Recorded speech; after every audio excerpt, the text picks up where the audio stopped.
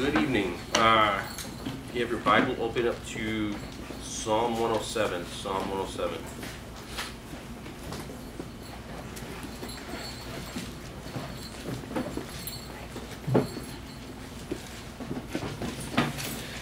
Psalm 107.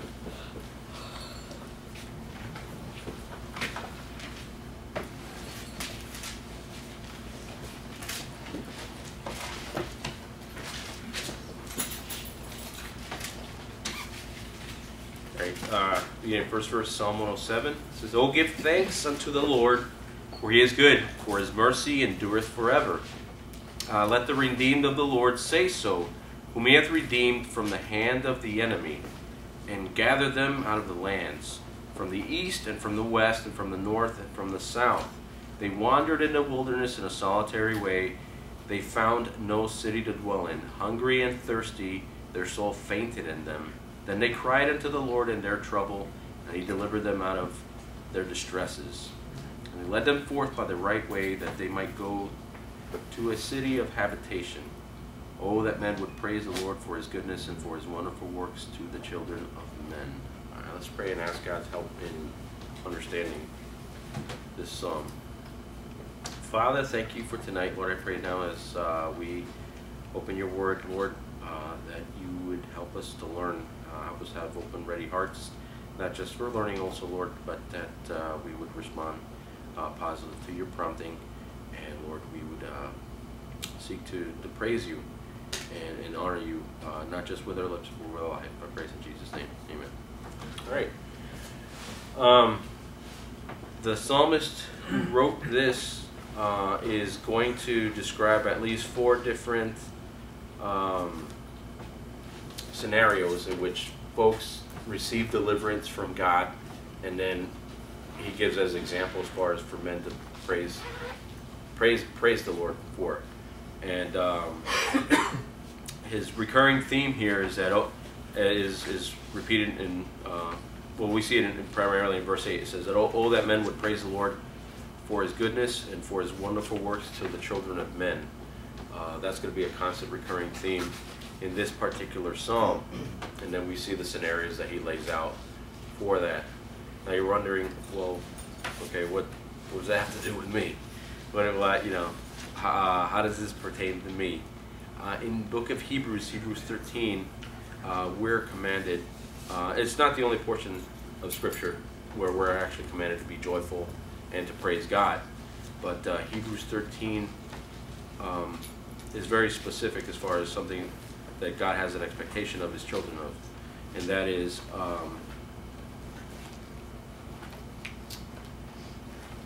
verse in 13:15 of Hebrews. It says, "By him let us offer the sacrifice of praise to God continually, that is the fruit of our lips, giving thanks to his name."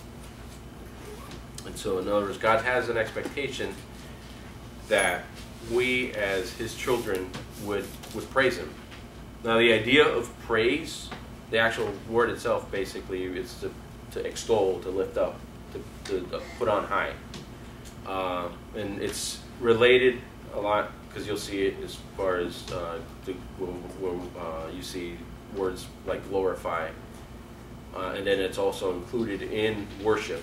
Though praise is not necessarily the only avenue for worship, but that is a portion of it.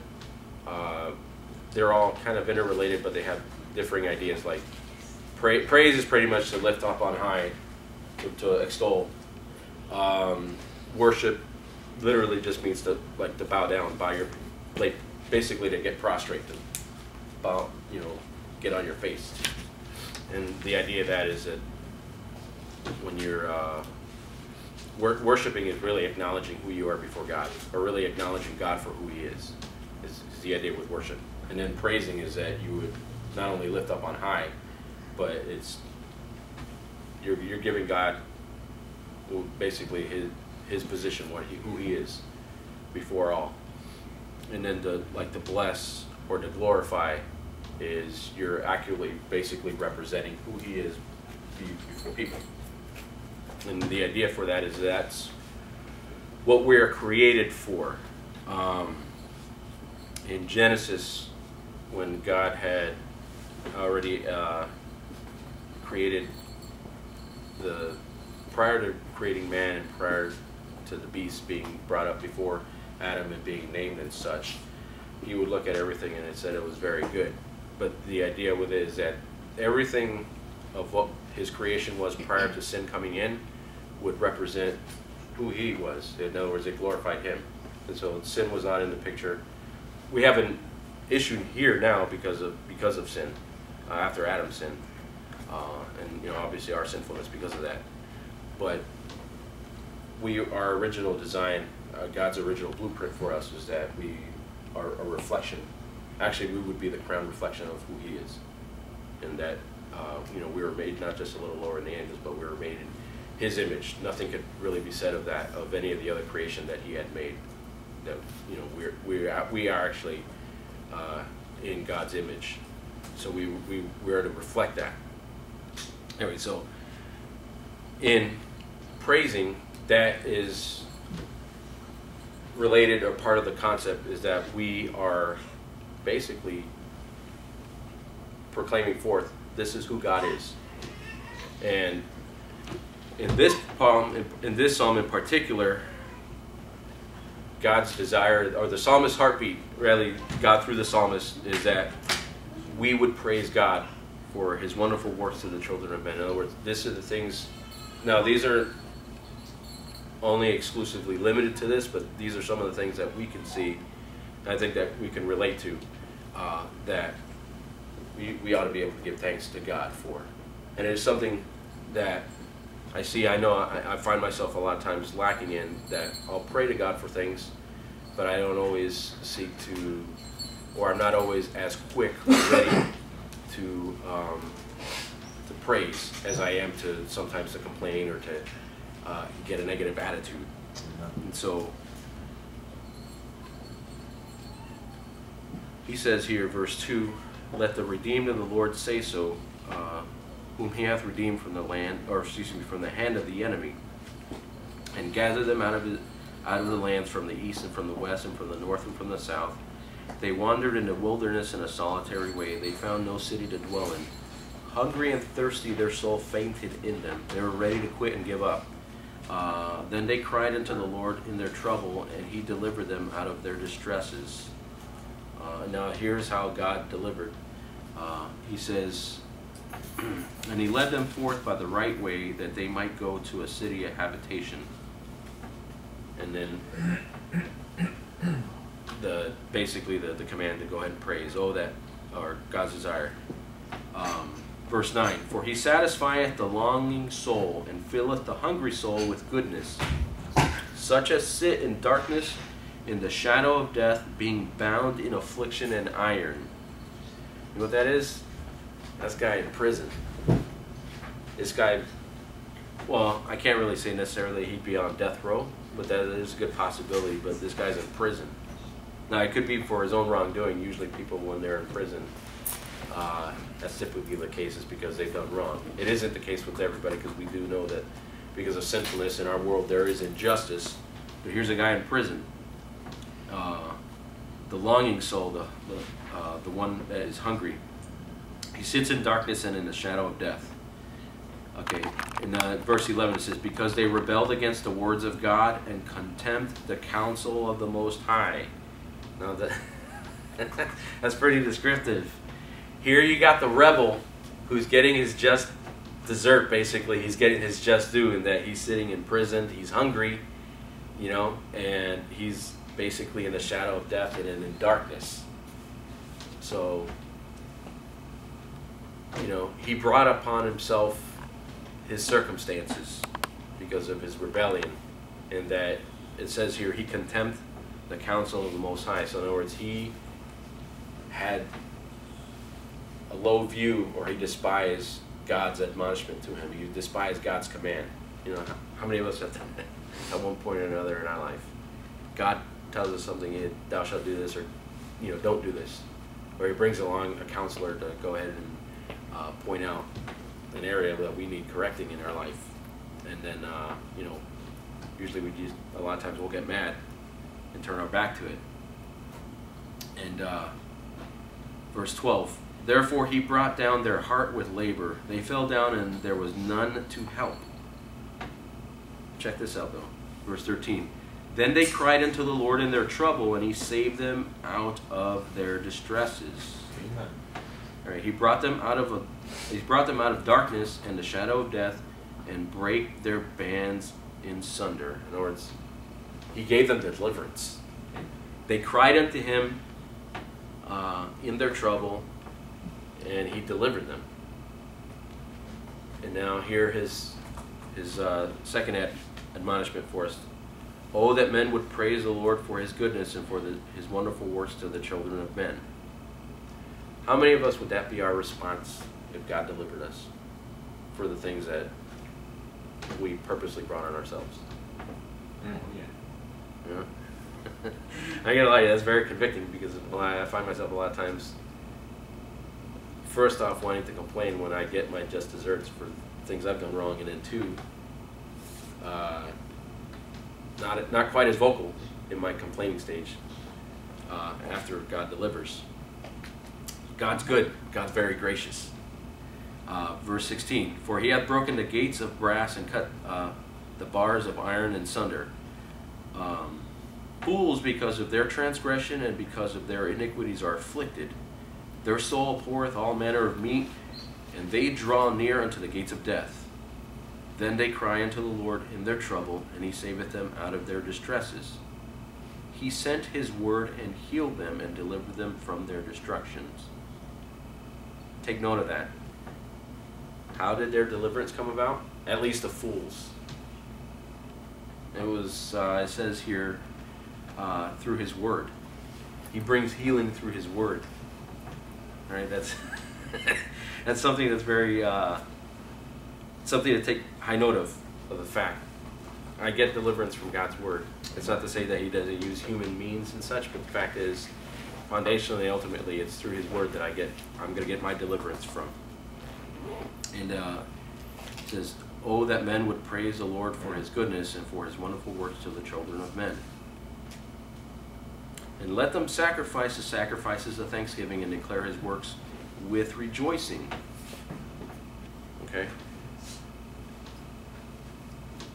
We're quick to want to, at least human nature is. I'm not particularly targeting anybody here or anything like that, and that's what I'm trying to do.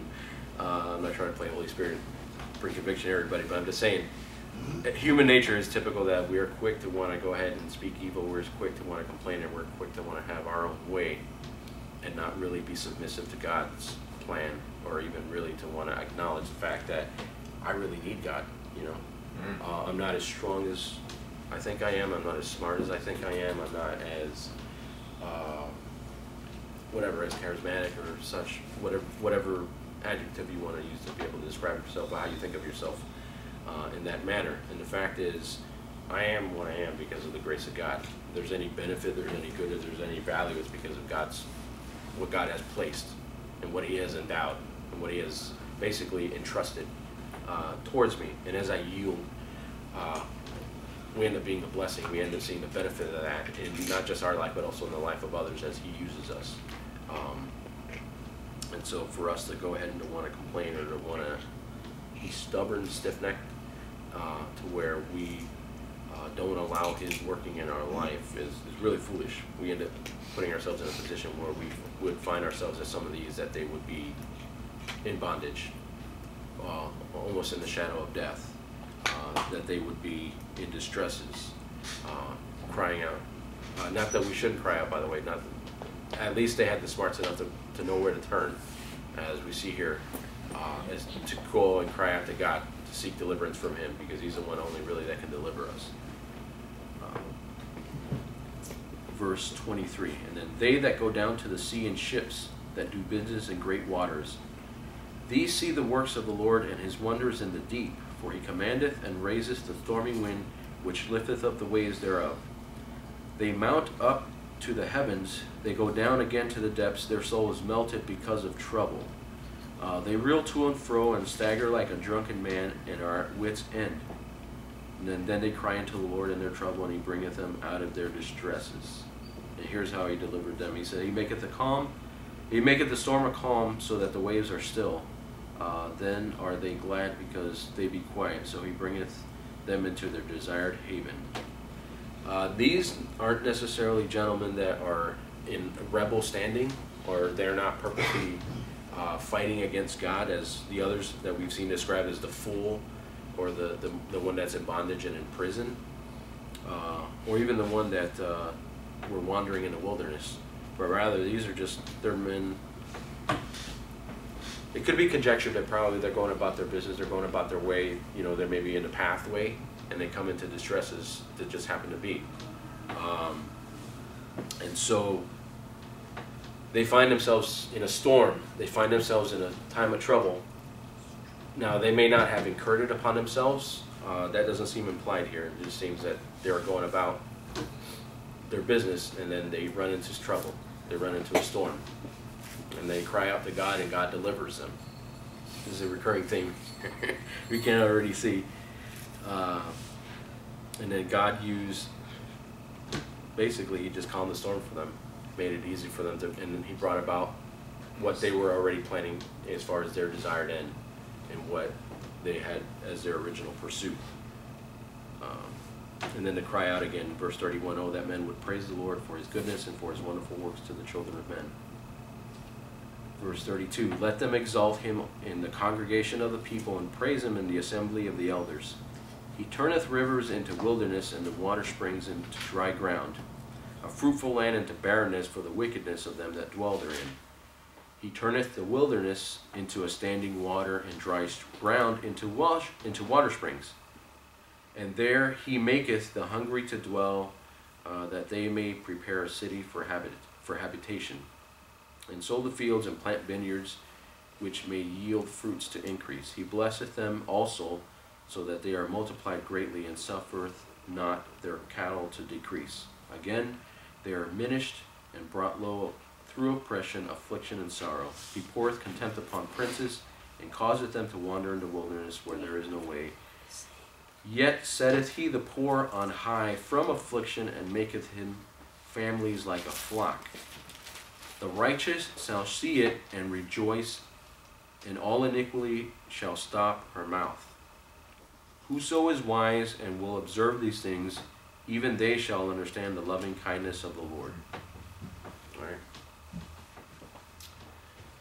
The last portion of what we just finished reading, basically from verse 32 to the end of verse 43, not as the other aren't descriptions of the character of God, but God delights in being able to bless. Go to 1 Corinthians very quickly.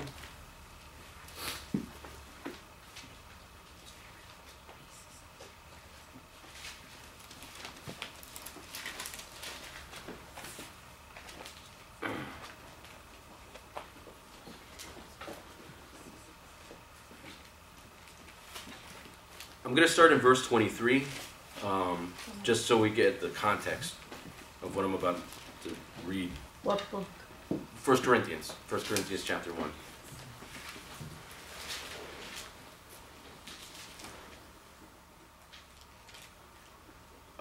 But we preach Christ crucified, unto the Jews a stumbling block, and unto the Greeks foolishness.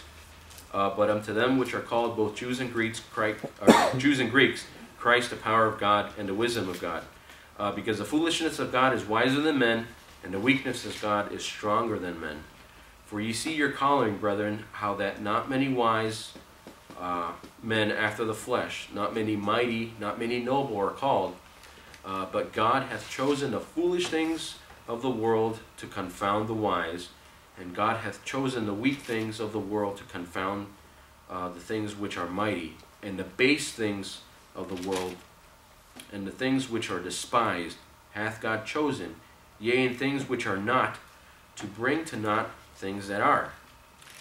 Now here's the express purpose, that no flesh should glory in his presence.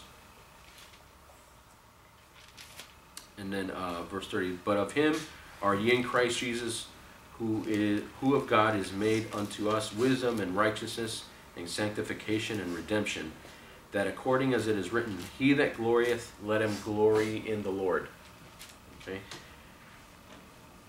This last portion, verse 32 to 43, is the best description, I think, or anecdote, I guess you can say. It's maybe not the best, but it's a really good one for that, where we read in 1 Corinthians that no flesh should glory in his presence. Here we have description of things that would seem like, wait, this is odd. Okay, you have land that is going to be, or rather that is fruitful, being turned into desert, into being into waste, and then wasteland that is basically good for nothing, being turned into extremely fruitful. And then God brings the rich man down, and he brings basically the poor man up. He blesses him. Okay. This isn't to say that it's sinful to be rich. You know, it's not something, I guess, to be desired to be poor necessarily.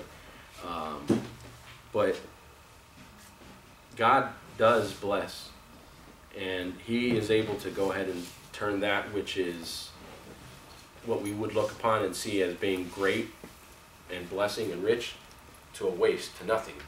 And he's able to make that which is wasteland, which we would think, okay, there's no hope. How can anything come out of this? And make it really rich and fruitful. And he's able to go ahead and deliver the man that is in bondage, the man that was a fool, that was a rebel against God, if he would cry out unto him, the man that's going about his way, basically in his own business, minding his own business, that runs into trouble.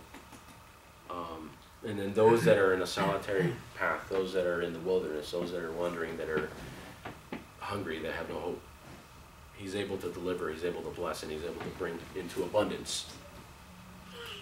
And it tells us here, verse 43, whoso is wise and will observe these things, even they shall understand the loving kindness of the Lord.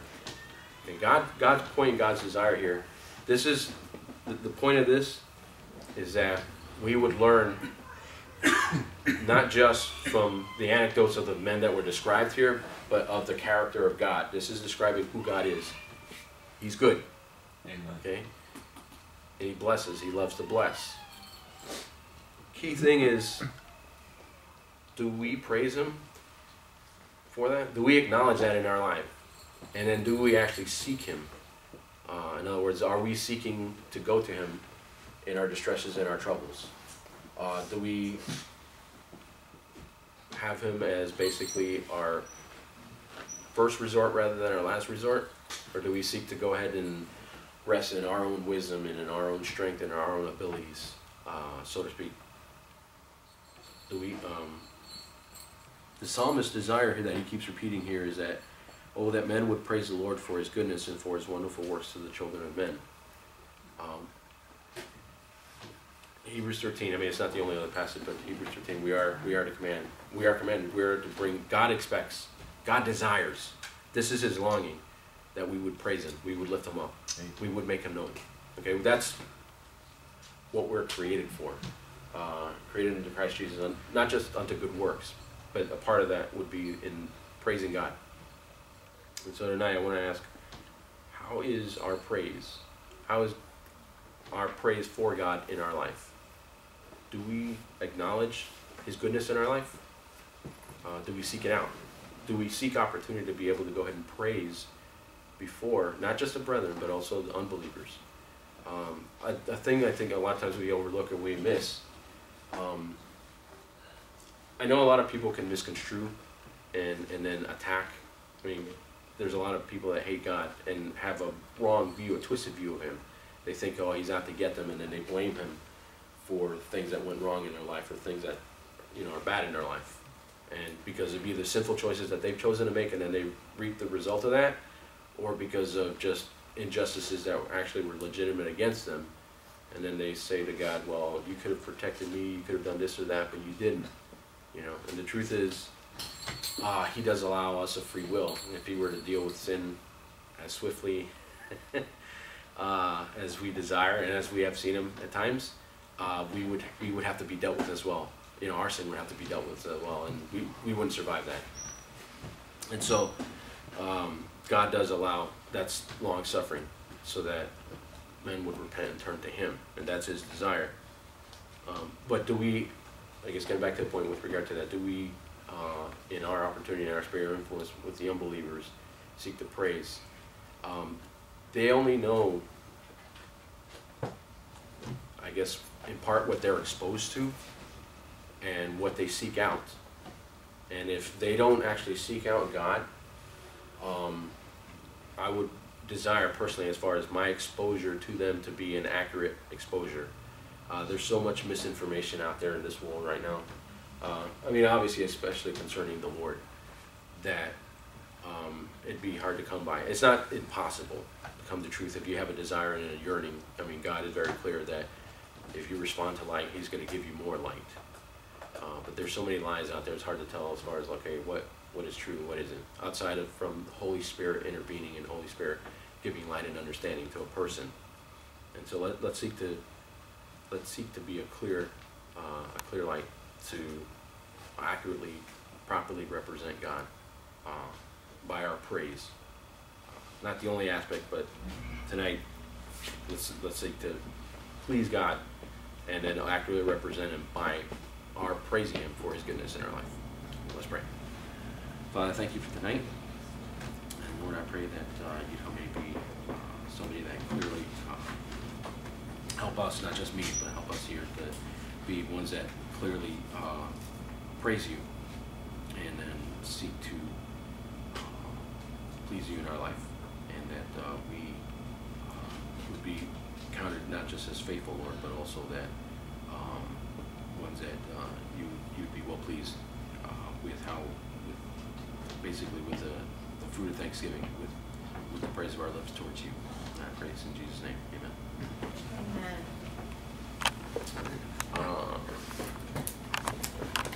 Prayer requests.